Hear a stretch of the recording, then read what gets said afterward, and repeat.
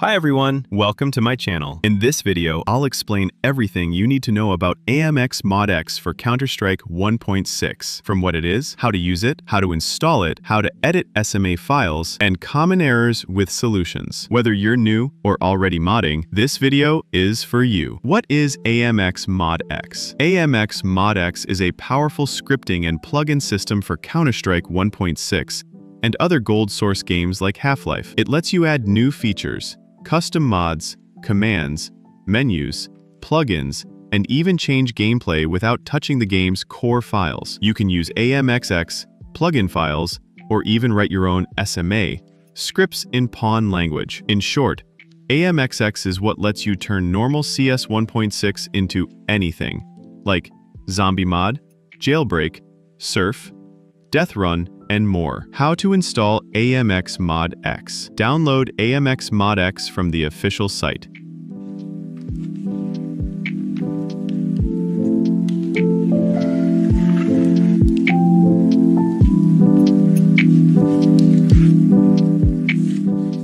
Open the AMX Mod X installer.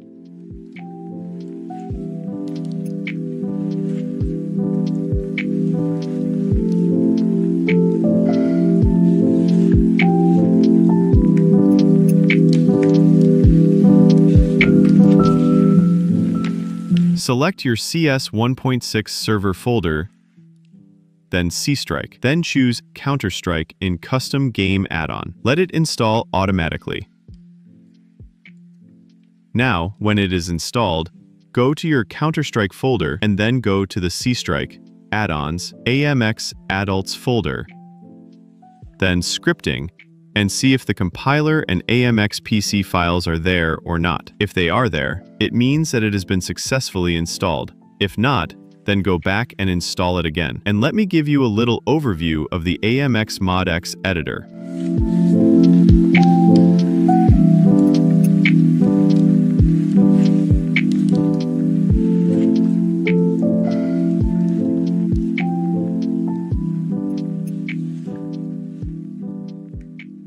Now here, you have to go to Tools, then go to the Settings. Go to Compiler Settings. And here, you can see that the AMX PC and compiler field is blank. So, in the AMX PC section, click on 3 dots.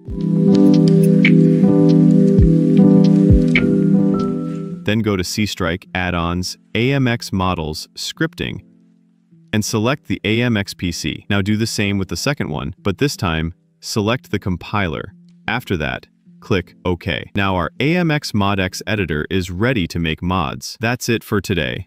I hope this video helped you understand AMX Mod X and how to get started with modding CS 1.6. If you like the video, drop a like, comment any questions, and subscribe for more tutorials on zombie mods, AMX scripting, and CS 1.6 tips. See you in the next video.